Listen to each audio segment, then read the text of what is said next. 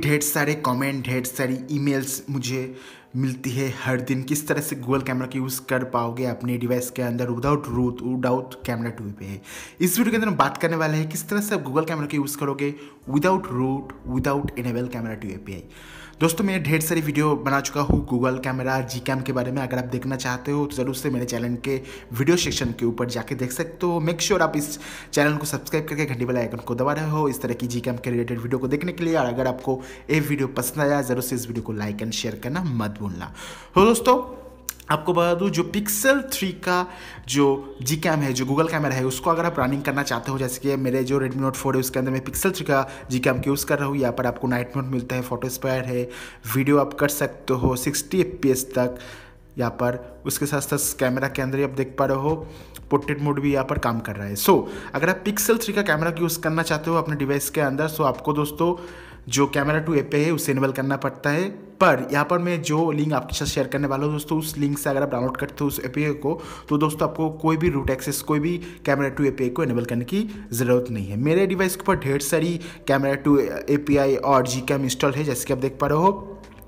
सो मैं हर दिन दोस्तों नया नया API को ट्राई करता हूँ और आपकी ढेर सारी कमेंट आती है किस तरह से गूगल कैमरा का यूज़ करते हैं विदाउट Camera2 API। ये जो कैमरा आइकॉन है जैसे कि आप देख पा रहे हो दोस्तों, ये जो कैमरा आइकॉन है दोस्तों, इस कैमरा जो कैमरा है दोस्तों, ये कैमरा आपके डिवाइस के ऊपर 101% काम करेगा।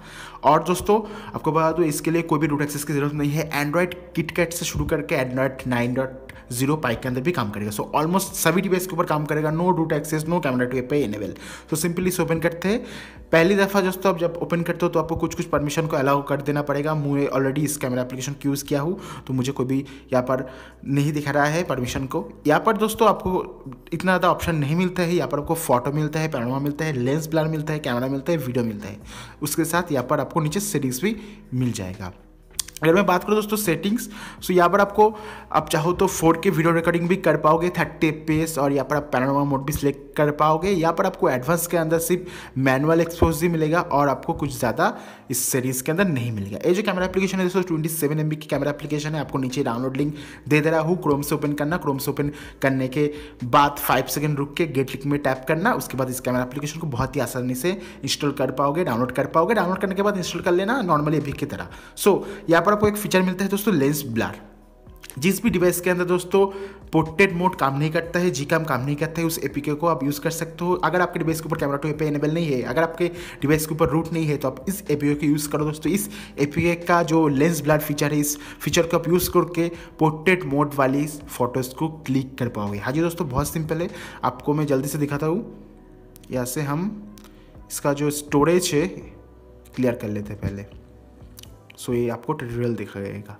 सो पहली दफ़ा जब ओपन करोगे कुछ इस तरह से दिखाएगा, ठीक है। सो हम यहाँ से लेंस ब्लर को ओपन करते हैं। सो दोस्तों आपको बता दूँ, अगर आप लेंस ब्लर से फोटो क्लिक करते हो तो दोस्तों 2 पिक्चर को क्लिक करते हैं, उसके बाद से कंबाइन कर देता है। सो shoot with lens blur to help the subject stand out. सो यहाँ पर आपको नेक्स्ट करना होगा। उसके बाद दोस्तों दिखाता है किस तरह से आपको फोटो को क्लिक करना होगा, ठीक है। So slowly rise your device keep subject centre. सो आपको क्या करना होगा दोस्तों, ऊपर नीचे से ऊपर तक आपको स्वाइप करना होगा, जैसे कि कुछ इस तरह, ओके, लाइक दिस, ठीक है। यहाँ पर बता रहा है दोस्तों लो light, so device move to fast. सो आपको क्या करना होगा दोस्तों, नीचे से ऊपर दिख आपका जो डिवाइस है उसे मूव करना होगा। उसके बाद आप पोर्ट्रेट वाली पिक्चर को क्लिक कर पाओगे। ये दोस्तों पोर्ट्रेट वाली जो पिक्चर है दोस्तों, ये फेस के ऊपर भी काम करती है, उसके साथ कोई भी ऑब्जेक्ट हो उसके ऊपर भी काम करेगी, जो कि काफ़ी ज़्यादा अच्छी बात है। और आपका जो ऑब्जेक्ट है दोस्तों आपको 5 मीटर के अंदर ही, 5 फीट के अंदर ही होना चाहिए।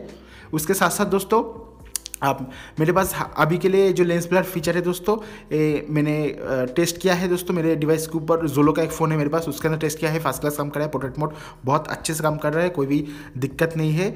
और दोस्तों इसको आपके फ़ोन के ऊपर इंस्टॉल करने के लिए कोई भी रूट एक्सेस की ज़रूरत नहीं है, Camera2 API की भी ज़रूरत नहीं है। सिर्फ लेंस ब्लर फीचर को टैप करना, उसके बाद आप नीचे से ऊपर दिख फ़ोन को ले जाना, मूव करना, और आप पोर्ट्रेट वाली पिक्चर को क्लिक कर पाओगे। एनीवे दोस्तों मैं आशा करता हूँ वीडियो को पसंद आया होगा। अगर आपको वीडियो पसंद आया जरूर से इस वीडियो को लाइक करना। इस तरह की और भी इंटरेस्टिंग टेक वीडियो देखने के लिए हमारे चैनल को सब्सक्राइब करके घंटी वाले आइकन को जरूर से दबाइए। और इसका सबसे अच्छी बात है इस कैमरा एप्लीकेशन का, यहाँ पर जो पैनोरामा मोड है दोस्तों वो भी यहाँ पर काम कर रही है।